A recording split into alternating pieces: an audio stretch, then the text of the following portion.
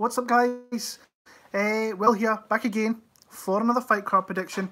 The last one of 2019, as we've got Frankie Edgar against the Korean Zombie in Busan, South Korea. It's the UFC are making, I think it's the first time going there actually. So they're going there with some big Korean fighters on the card, some of the ones that they've got there, and obviously the Korean Zombie in your main event there. And Frankie Edgar coming in here short notice. He was supposed to fight Sandhagen down at 135, and I think it's the second event of 2020, and that obviously got pulled. So yeah, coming off pretty rough, 245. Had some messages, picks been going downhill. You're making predictions on things that you don't know what's going to happen, so sometimes you get them right and sometimes you get them wrong, and I've kind of been getting them wrong recently. So yeah, I'm going to try and pick that up in 2020 and try and have myself a solid year. I just want to say a massive thank you across the year. You guys are awesome. You support me through the whole entire thing, subscribing. My goal for the year was 3,200 subscribers. Top goal was that one. I think I'm just short of it, but I might get there by the end of the year. A couple of things about 2020. The first weekend in 2020, I'll be doing my first show of the year, being looking to the future, which is looking at future prospects coming in UFC, Bellator, wherever it may be. And Early Insight will probably be that same weekend as well, looking ahead to UFC 246 with Conor McGregor and Cowboy, your main event in that one there. So yeah, a couple of new things. I'll be doing some things towards the end of the month, looking back at how I did with my picks, my bets, everything else through there. So yeah, I'm not going to try and take too much time up with this one here. I'm trying to get out a little bit early when my daughter's asleep, so I might be a little bit quicker than usual. But I'll try and give you some insight with some of the picks there as well. So we're starting off. Let me see, I forgot to get the card ready. Haile Alateng against Ryan Benoit. I've got Ryan Benoit here. I've actually bet Ryan Benoit. I bet Alateng as a dog last time out, which was a pretty nice dog play. Kind of made me sweat for it a little bit. But Ryan Benoit, he's been out, I want to say a couple of years. I think it was in 2017 when he fought Ashkan Moktarian, where he beat him via a beautiful head kick. Seen that he's been injured. I think he had some surgery. Seen that he's been in New York working with John Danaher, the Danaher Death Squad, I think it is. So, but yeah, I like Ryan Benoit in this one. Alateng, I think, I just don't think he's really UFC caliber, and I just don't think he's all. I think he's tough, but I don't think his skill sets are any better than what Ryan Benoit's. I think Benoit's got a lot more experience, fought better guys. I just think across the fight, I think in many of the areas, he is going to have an advantage here, and I really like him in this kind of spot.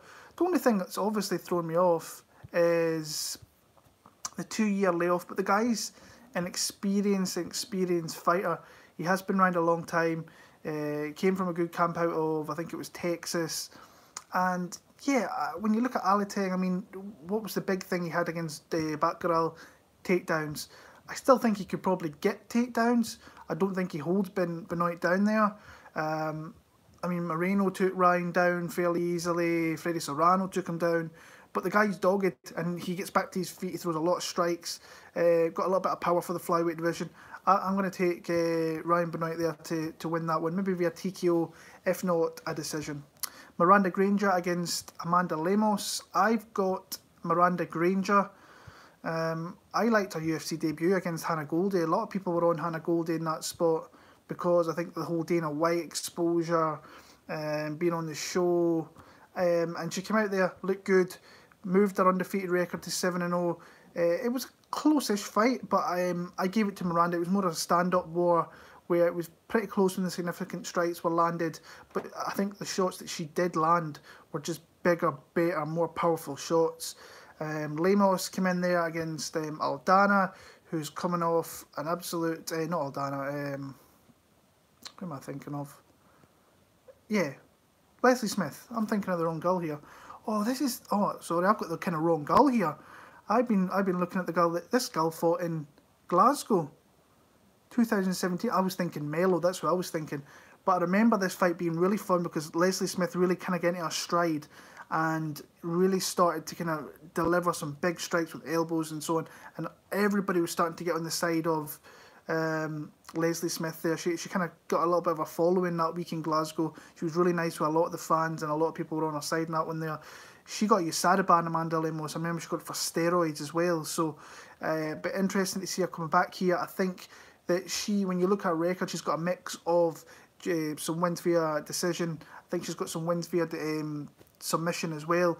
But I wasn't overly impressed. She was a small girl when I remember seeing her that fight week. She like 5'3", 5'4", just really a small girl. But like I said, I like Granger. I've seen her come up through the kind of what do you call it? Not underground. Sorry, the regionals. Sorry, my head's kind of mincemeat today. Seen her come up through the regionals. Looks really decent. I just like her in this fight. Like I said, I've not really looked that much into it. I was actually watching the wrong girl, if I'm being honest with you, because I thought it was Melo I was watching, not Amanda Lemos. So I've got Granger. Whew, this is a fight. This is one I've really struggled with, but ultimately I've went with the guy. I think that, honestly, it's a really tough fight for this for me, because if you've heard me talk about this guy, Hyun Barcelos, I rate him really highly, but I also really rate Said Nurmagomedov. I think this guy's an absolute killer, and he showed that by going ripping through Ricardo Ramos. So he pretty much kicked him out of that bantamweight division and sent him up to 145. Looks really good, big for the division, fluid striking. It just looks really good in a lot of aspects of the kind of fight game. 2 good wins over Scoggins, Ramos. Like I say, that's a big jump. Absolutely ran through him with a spinning back kick and just beat him up pretty badly. And the Scoggins fight, it was more of a stand-up fight, but he was definitely landing the more strikes, the more output, mixed in a takedown in there as well. When you look at Barcelos, I love Hyun Barcelos. I think he is one of the best. He was at 145, he's now moved down to 135. I think that's a division for him. But when you look at his opponents in the UFC, and now I know he's got 3 wins, this is his toughest opponent in my opinion. Hullabaloo's tough, experienced, gritty, will land a lot of shots, which he did. The Gutierrez fight, he's predominantly just a striker. Caught him, got him to the ground, and he's got great submission skills. And then the Huashin fight, outstruck him once he got the fight there, caught him with a beautiful elbow, took him out. So yeah, I think this is a tough fight for both guys. I like Nurmagomedov though. I think he can be the more faster, fluid striker. I think that Barcelos can be hit. I think Barcelos wants to get this to the ground. I'm hoping Nurmagomedov can kind of stuff some shots from Barcelos. If it gets into scrambles, this is when Barcelos maybe catch him. But ultimately, I'm going to take a shot inside Nurmagomedov. Betting-wise, I think this betting line should be a little bit closer. So the value, in my opinion, is on side Nurmagomedov. And I'm thinking whether I'm going to take a shot on him, because I think people are going to start jumping on him because of the odds. I think there's a tough card for picking underdogs. So I'm going to go Nurmagomedov. I'm going to go a very close decision. I think he maybe hurts Barcelos in one of the exchanges, and he kind of takes over the fight from there. So honestly, being the fan, I think I'd rather have Barcelos win, but I think Nurmagomedov gets it done. Another great fight here, Alexandre Pantoja against Matt Schnell.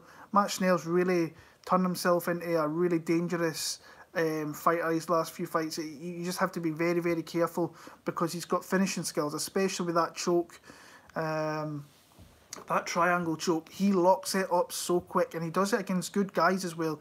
Smolka and Espinosa are really decent fighters. He's really kind of got his confidence, it seems.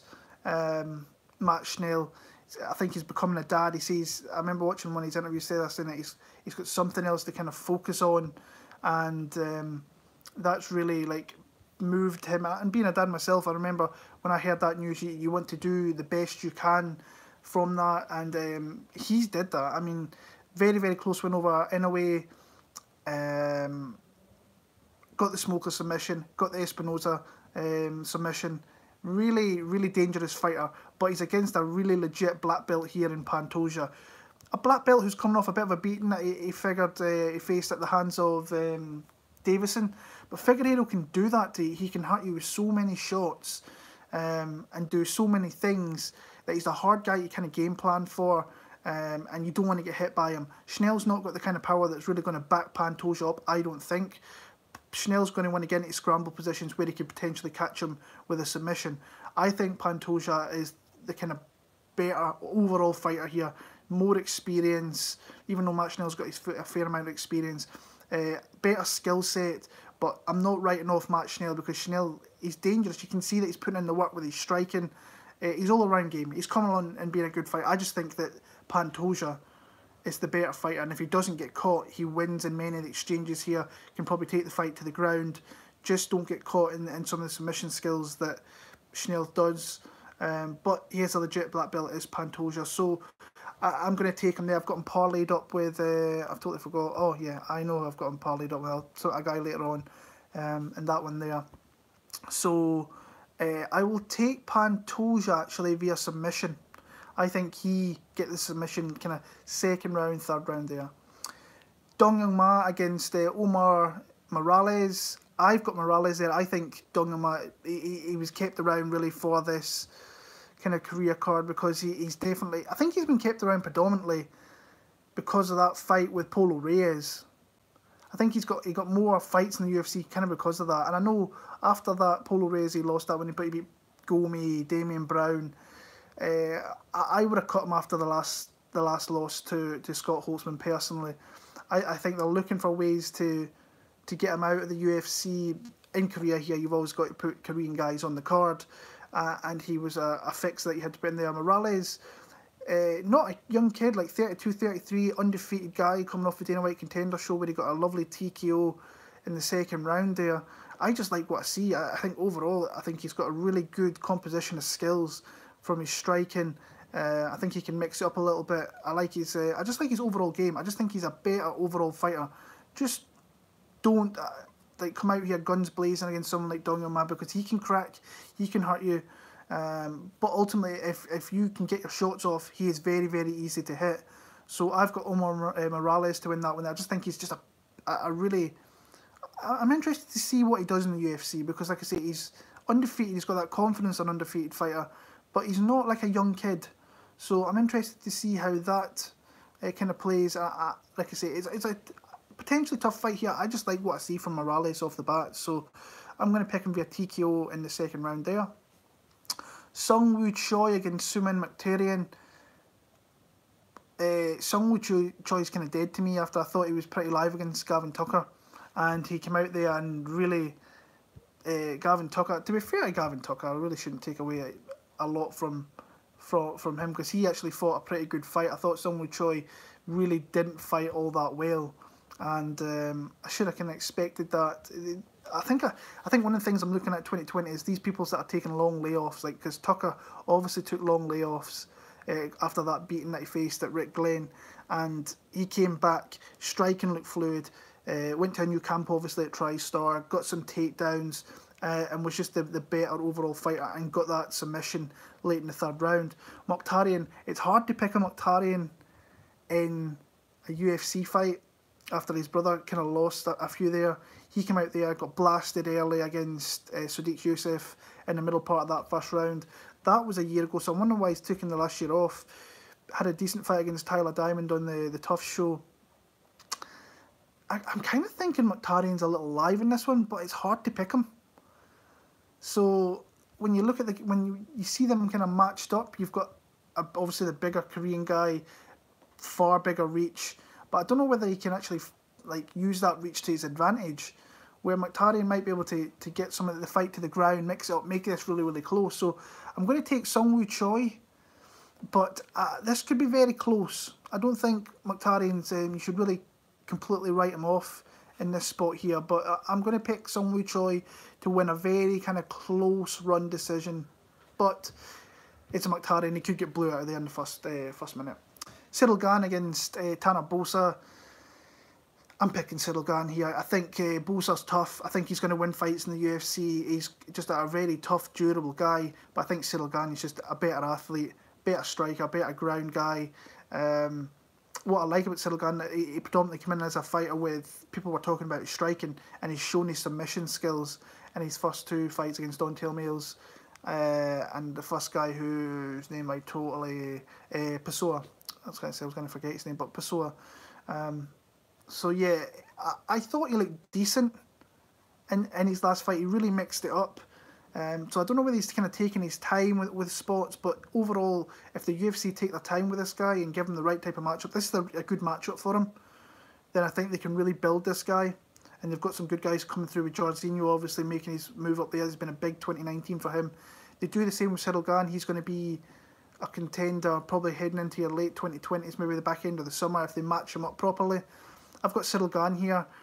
Now, could he take out Tanner Boser? I think he could, but I think this is going to go 15 minutes here, so I'm going to pick Ciryl Gane to win that one there. Kyung Ho Kang against Liu Pingyuan. I've got Mr. Perfect. I think it's a really good, favourable matchup at home. You've got a striker in Pingyuan who's coming off that knockout loss to Jonathan Martinez. I thought that was going to be a close fight. I think I edged him in that one there, but props to Martinez catching him with a nice knee. I think he's going to be outsized, out-hustled, out-strengthed by someone like Kyung Ho Kang, who is very wiry for the division, can mix in his striking with his takedowns, and has come off a couple of good wins. The submission over Ishihara, and it was a split win against Brandon Davis, but I actually thought that it was a bit more on the side of Kyung Ho Kang. I thought he should have maybe won a 29-28, not a split. But coaches see different things. 29-28 is what I should be saying. It shouldn't have been a split in my opinion. But yeah, I've got Kang. I think he's going to muscle this one to the ground. I think he's going to use his submission skills to get it done in that one there. So I'm thinking about parlaying him up with someone. I just need to find the right guy for him. I'm not sure though. I feel like I want to. Maybe him with Alima Lee McFarlane on the Bellator card. I've been looking at parlaying her with someone as well. So I'll see. Yong Park against Marc-Andre Barriault.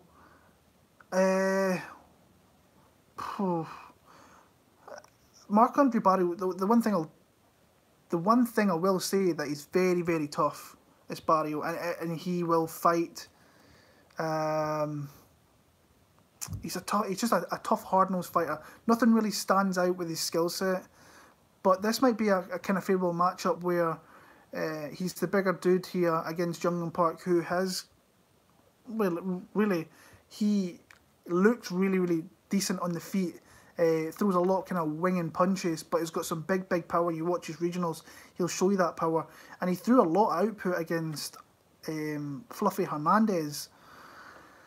But ultimately, he couldn't stop a takedown. And that's kind of the bread and butter of him. Big striker, big power, but can't stop a takedown. Is someone like Barriault going to come in here and take him down? I'm not too sure of that. He did get one against Jotko. He got taken down a couple of times against Andrew Sanchez. That's something he might use here. I don't know what camp he was at for this card. If he's went to TriStar, they will try and get him to take this fight to the ground, because he might be able to take him out via ground and pound. Close fight. Struggling with this one here. I've not been overly impressed with Marc-Andre Barriault in the UFC, so I'm going to take Jung Park. I might as well. I'm going to take another dog here in Jung Park and see if he can pull through. But, see, that's a tough one. Yeah, I'm going to take Jung Park. It was, when I was watching Barriault, it's like he likes to spam you against the fence, throw a lot of strikes, but in an open distance, he can get caught. So yeah, I'm going to take Park. Yeah, I don't mind that pick at all. So Jung Park. I see you guys in the chat there, Dave. What's up, man? Holloway let me down for 1100. Great performance by Volkanovski. Great performance by Volkanovski. I thought it was a little bit closer than the 50-45 that the judge said, but ultimately the right guy won, in my opinion. So yeah, Daeun Jung against Mike Rodriguez. I wasn't overly impressed with Daeun Jung against Karis Ibragimov. He got the finish, obviously. Ibragimov came out there with a 110 punch combination, gassed himself out, couldn't do anything after it. And then once the fight kind of went on, he got the finish. Ibragimov shown that he's really got not great gas tank and will throw in until he's absolutely gassed to the hilt. But he got the submission in the third round after, I think he was probably up, maybe 1-1. But yeah, it would have been 1-1. But then got caught and then caught the guillotine in the third round. So what's up, Marc? I see you, brother. Mike Rodriguez, what I like about him, he let me down last time as well. I thought Mike Rodriguez, well, not really let me down. He's another guy who just couldn't stop a takedown. The guy is very, very athletic, big power, big strikes. He showed that in the Adam Milstead fight, but he ultimately couldn't stop a takedown. But that fight got turned to a no contest because John Allen popped ridiculously high for steroids. So on the feet, he was getting hit with a few shots, but he was definitely landing some big shots as well. And this is where I think that he can push Jung against the cage and absolutely land some big strikes. I think he's a big, powerful, athletic guy. I think he could catch Jung. So I'm going to pick Mike Rodriguez for a knockout here in the first 2 rounds. I think we could see a really big KO here. And he might get underdog odds. I don't know what his odds are right now. I think I looked at that earlier on. I wanted to see what it was. Minus 125, and maybe not get dog odds, but he might get minus 110, depending if money comes in the Korean in this spot here. But I'll take Mike Rodriguez for the win there. The Korean Superboy is back at Dooho Choi after a couple of years against Charles Jourdain. Nice to see the Korean Superboy back. That guy has gave us some great fights. He really has. He's gave us some great moments in the UFC. That fight with Cub Swanson lives in the memory, and it's always a fight that you should always go back and watch if you get the opportunity, because he absorbs a lot of shots. He catches Cub with a lot of shots, but it gave you an absolute amazing fight way back 2016, 3 years ago. Jeez. Then he got stopped by the buzzsaw that is Jeremy Stephens. Yeah, I'm interested in this fight. I think it's a good fight for him to come back to. I think that Dooho Choi is possibly a good parlay piece. It might be the guy I'm looking for down the bottom there. I can't remember who else I was going to parlay him with, but yeah, it's favourable. It's a very favourable matchup here. I think Charles Jourdain actually really impressed me in his debut. Came in short notice against Des Green. I thought he gave himself a really good account in that one, where he was always losing the fight, but he was very competitive. That's what I can say. He was landing his fair amount of strikes, couldn't really stop the takedowns. Des is a big strong lightweight, and ultimately that kind of paid. That's kind of how he won the fight. He won via pretty considerable UD, but landed. I thought he looked okay. I actually thought he looked better in that fight than he did in his regional fights. I thought he was a little bit standoffish, didn't throw all that much, but he seemed to be a bit of a go-getter in that fight. I just think he's outgunned here. I think the Korean Superboy is just too technical for him. I think his straight shots down the pipe are really going to hurt Jourdain. I think what I like about Jourdain, especially from his last fight, was his leg kicks. I thought he used those really well. But ultimately, I just see this being a really good return for Dooho Choi, who I think can be a top 15 guy. I think he was rushed, obviously a little quick in his UFC tenure. He got those kind of big names a little bit too early, and that slows you down. So the UFC's got to rebuild this guy, especially now they're in Korea, because this guy could be a massive chip for them to have. I mean, he went through Puig, Sicilia. He's just got beautiful technique and big power, and I think that he's ultimately going to crack Charles Jourdain and going to absolutely put him out very cold in the first round or two. So I'm going to go first round KO for Dooho Choi. Co-main event. I've been kind of struggling with it. Well, not really struggling. Ultimately, I was on Volkan Oezdemir to start off with, but more I watch Aleksandar Rakic, I'm like, this could be the guy that comes up and really potentially gives John Jones some problems if he puts it all together. I mean, a lot of these young guys that are coming through at 205 have kind of been found out recently. Aleksandar, Johnny Walker, Dominic Reyes is the only one that hasn't. He's kind of did what he's supposed to do, and now he's tickled John Jones's pickle, as John was saying last week, and got the title shot in February at 248, I believe it is. 247, I should say. But Volkan, we all know He's got some power. I don't really take much consideration at the Latifi win. Latifi, in my opinion, is heading downhill very, very quick. He's moving up to heavyweight division, fighting Derek Lewis. He's really only spams takedowns. If he can't get you down, he's someone there that you can really hit at, and really that's what happened with Volkan. He stopped the takedowns, and once he stopped the takedowns or the attempts, he just absolutely got smashed and got knocked out in the second round. So that's kind of what I'm looking at here. But when you look at Rakic, I've bet on him a couple of times. I'm thinking about betting him in this one here. I probably missed out the best line you could possibly get, but I think he's like minus 145 maybe over here in the UK. I could be wrong. I've not really looked. Let me see what it is in America. Minus 145 in America. Maybe that's what I was looking at. But yeah, the performance against Justin Ledet, fantastic. Blew that guy out of the water, smoked him. That was an absolute smoke show in that fight. Looked great. Devin Clark showed a little bit of the vulnerability in there, got hit with a few shots, got put down, but ultimately if he catches you with a big strike, he can take you out there in the first round. And Devin Clark, albeit not being a top guy, is tough. He's a good step up fight, and that's what Rakic kind of used it for. Then he moved into the Manama fight, and he absolutely blew Manama out the water with an absolute brutal head kick, and he's starting to put it all together. I believe he's been at American Top Team for this one, and he's a guy on supreme high confidence at the minute. So yeah, I think that he can. I love his leg kicks. If you watch the Ledet fight, that's the one thing that I was like, oh, that guy's really busting him up. He also used his takedowns in that fight. That's something here. I think Oezdemir's going to come into this fight thinking, this kid's going to stand here and strike with me. And he absolutely could do that. I think if I'm Rakic, I try and mix it up. Put him against the cage, try and tire him out, look for takedowns. We've seen that Volkan's not got the greatest takedown defense.